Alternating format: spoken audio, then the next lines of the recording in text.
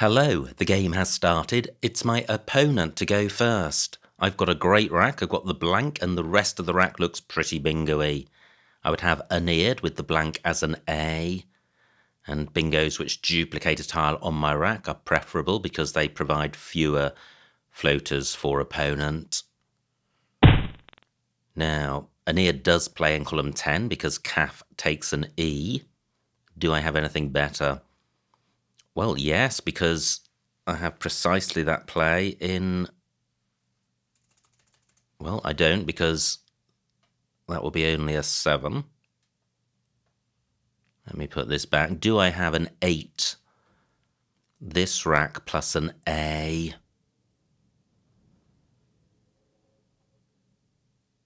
So that would be 2 A's and 2 E's. How much time to spend looking, given that I've got a guaranteed bingo in column 10? I'm going to have a quick squiz. So this rack plus an A. Well, that looks promising.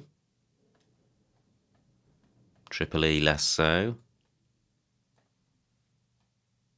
And the move could end with an A as well as beginning with it.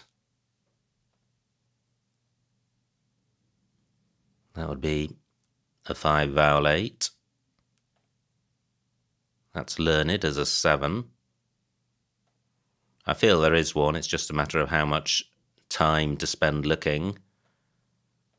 And I don't want opponent to disappear.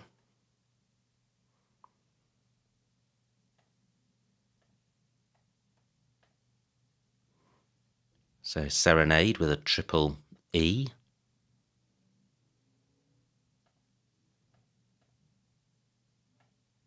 Okay, well, I may be missing something, but I'm going to get Aeneid down for 70. And a far less bingo-y rack, but I can get rid of 6 tiles with McVeigh, and that plays in row I because of CH. It also plays in column 11. And that would leave just a B, so not a great rack leave. But this rack is pretty chocker in terms of heavy tiles. So I'm quite fortunate in being able to get rid of 4 of them. Now, are there any other spots for McVeigh I haven't considered? No, I don't think so. Aeneid takes nothing in front.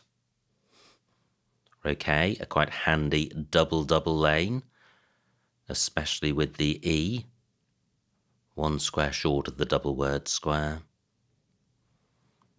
But at this instance, I have a good lead. Opponent's a good player, I've played him before. Rating of over 1800, so this should be a good game. Great, just 8 points for opponent. Probably nursing a good rack leave, given that he's only played off 2 tiles. Now there is another spot for McVeigh, which opponent has just blocked, which would have been row K, taking out the double danger. But opponent has done that to some extent by placing a U under that second double word square. So do I play McVeigh here for 34, or do I play it in column 11? And I think this is mainly going to come down to score 41. Yep, I am going to play it here. Well, not a great pickup, but I was drawing 6 random tiles. And M and B do have some synergy. Through an N, I would have Numbat. So how to sort this rack out? Batu is good, and Abatu. But I'm not seeing anywhere great for them. The V of McVeigh and the C of Cafe are really hampering parallel plays. Duo only takes an S. Now my M can go between the E and the U. So I could have EMB, but I'm not seeing a word. And I'm not seeing anything in row A through this M. If opponent bingos, it's likely to be elsewhere on the board, so the M would probably remain available. But I'm just not seeing anything good through it. I have matter 2 on my rack as a 6. And that does play in column 12, but the score will be fairly poor.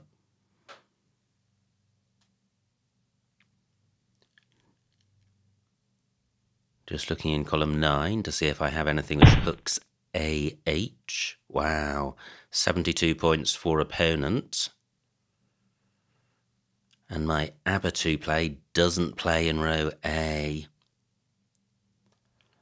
But Matatu does.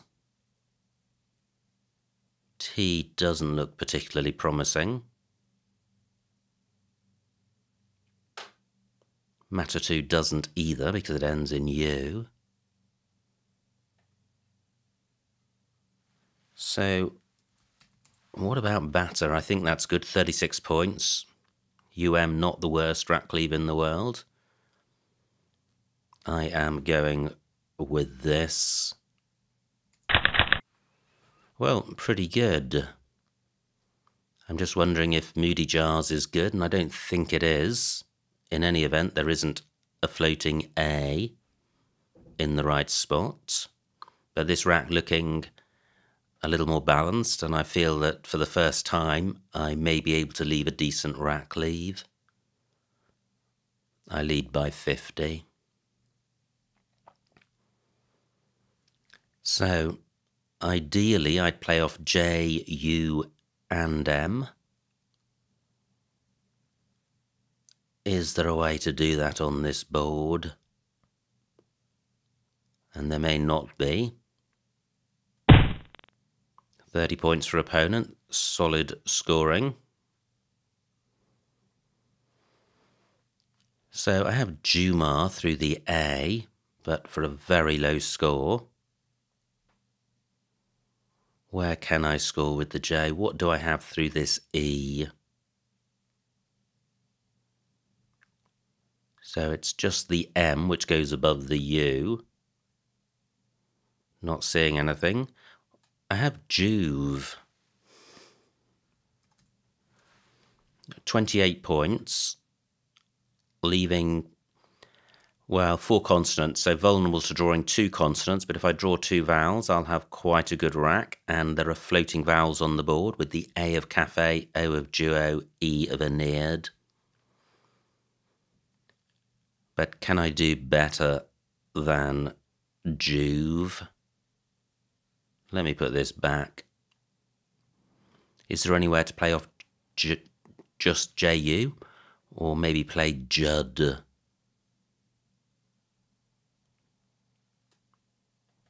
So what about Judd down here? 18 points, sacrificing 10 points, but keeping a much better rack leave. Yeah, just on score and rack leave, these plays must be close.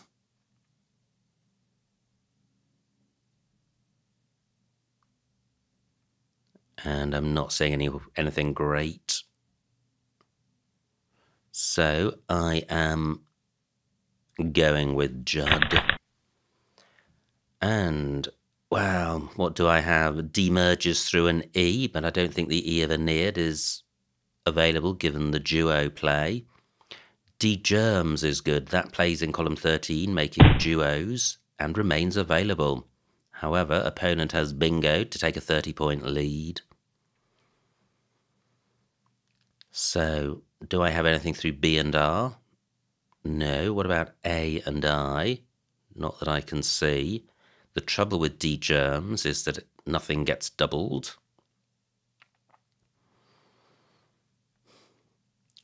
Have I considered all the E's on the board for D merges? Yeah, I think I have. And what about the A of cafe? What is the bingo with this rack plus an A? Well, not seeing it. And what about just the R? No. UT unpromising, YA likewise. So D germs for 68. Wow, I draw the second blank and some S's. This looks a great rack. I have bestows, if there is a spot for it. Pretty impressive, or fortunate, for a 7 random tiles. Only lacking in vowels. So what about the A of carinal? I have saw as a component part of a word. Now, opponents played and not created a lane. So maybe I won't be able to bingo. Is it really the case that there's nowhere for bestows? I think so. And I trailed by 11. But I do have a nice rack. So coming back to this A, nothing with saw that I've seen.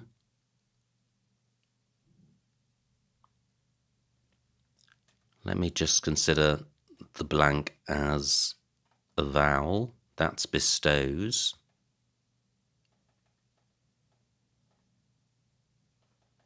Probably nothing else available. So how to sort the rack out? Well, playing off B and W would be quite handy.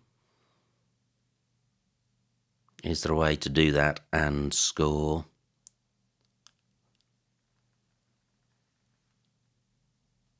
Well, what I can do is play cows here for 46 points, which is pretty handy, and the rack leave is good, and I'm giving nothing to opponent. So I am going with this. And again, vowel light, which reduces the number of options available. It increases the necessity for the blank to be a vowel rather than any of the 26 tiles. But I now have an H for hooking the C of cafe. So again, let me consider the blank as a vowel. Nothing with the A. Nothing as an E. Hen bits. Oh wow, but I don't think that plays. But it may if opponent creates a lane. So let me bear that in mind.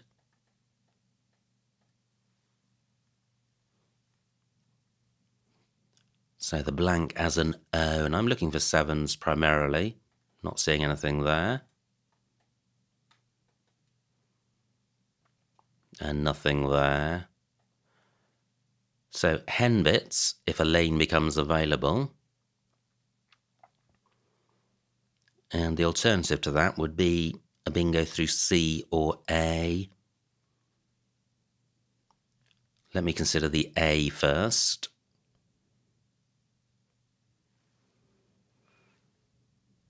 Well, nothing is leaping to mind. Abthanes is good, so I do have a bingo beginning with that A. Will that remain available? The A of cafe not available. But there are 2 C's on the board, so what about this rack plus a C? So again, the blank is going to be a vowel. So I'm imagining this rack plus a C. Not seeing anything there. This rack plus a C, nothing. So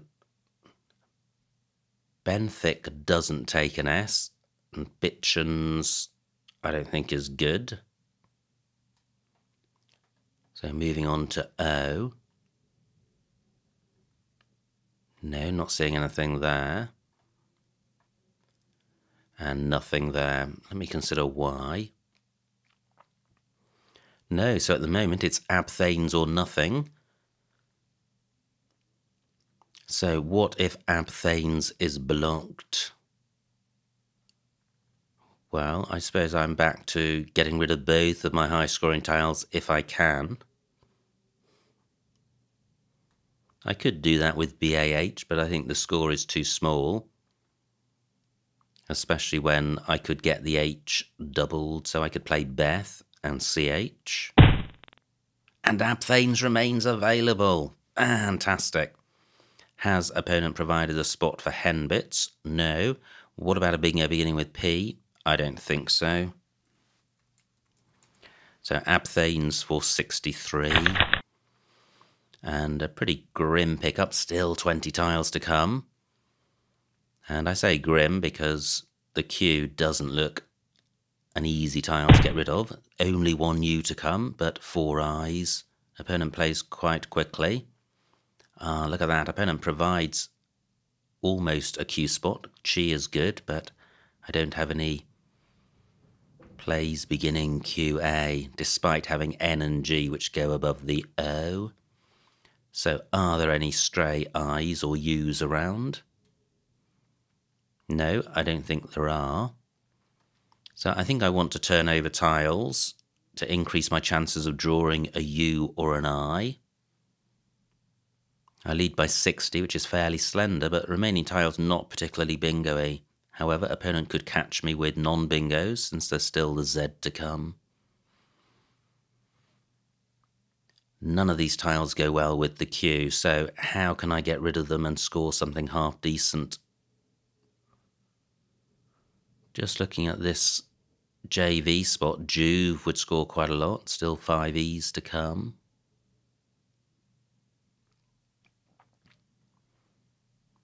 What about playing through the G? Well, that's not going to score very much.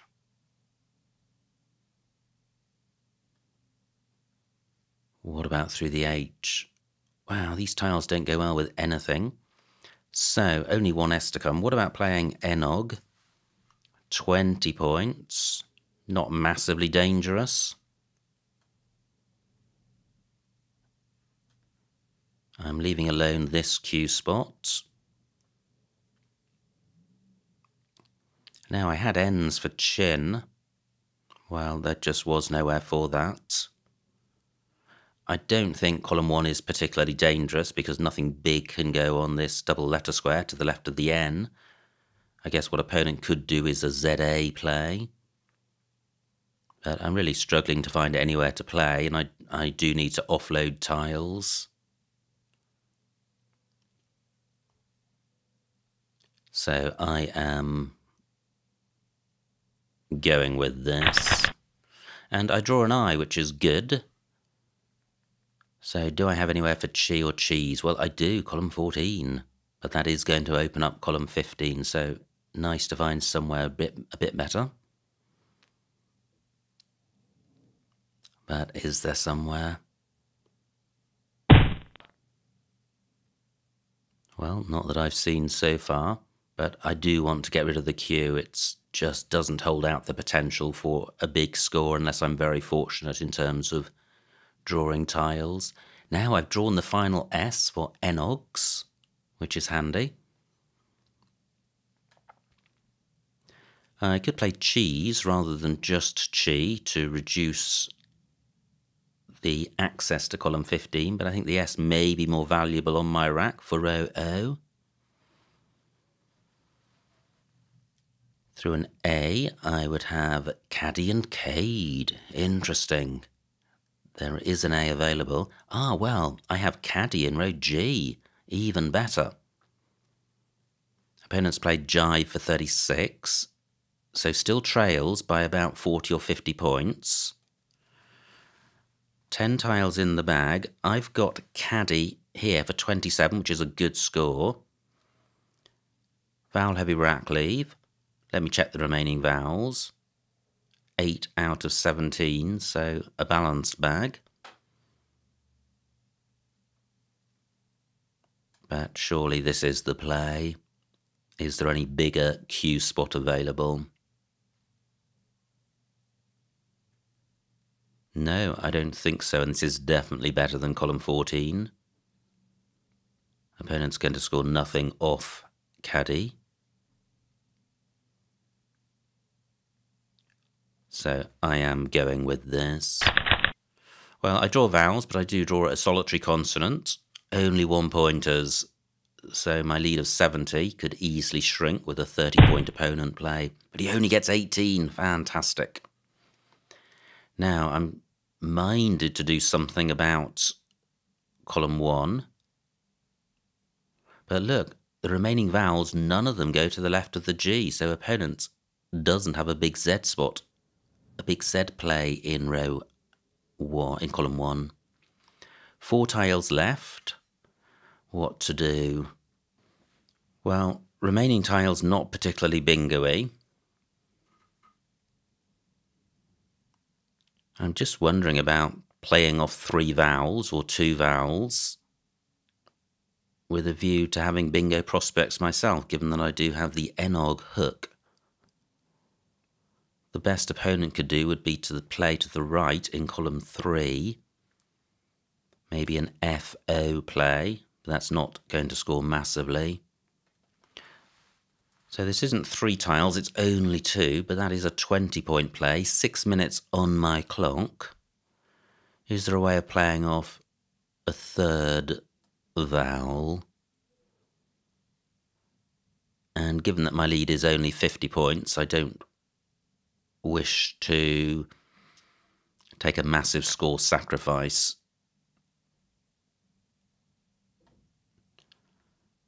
So I've seen boar. Is there anything better than that or different to that? I think I will go with this. Boar for 20. Wow, I draw P and W, both non-bingo-y. So I'm not seeing a 7 here.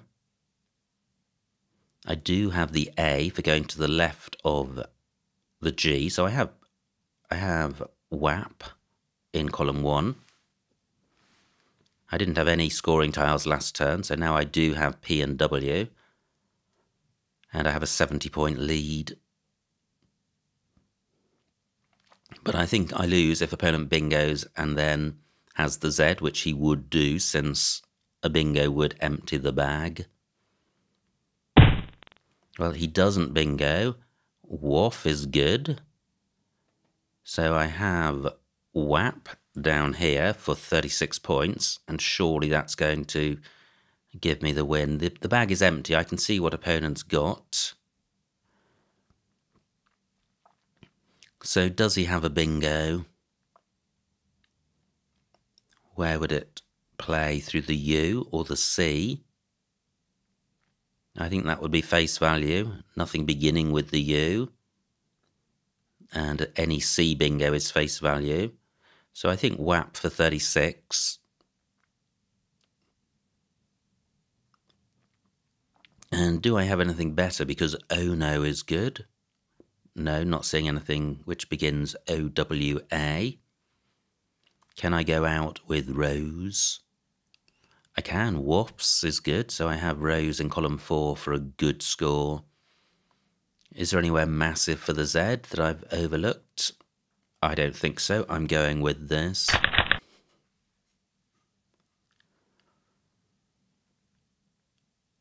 I hope there wasn't a 7 with my last rack. I don't think there was. Now, is Rose best? Well, I think it is in column 4. What about elsewhere on the board? Phew, thought that might be a massive 70-point play. It isn't, just 28 points.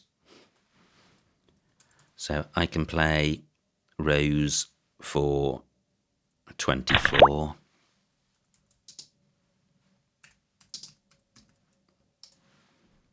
And the final score, 386 for my opponent, 477 for me, a winning margin of 91 points, so a huge, huge win.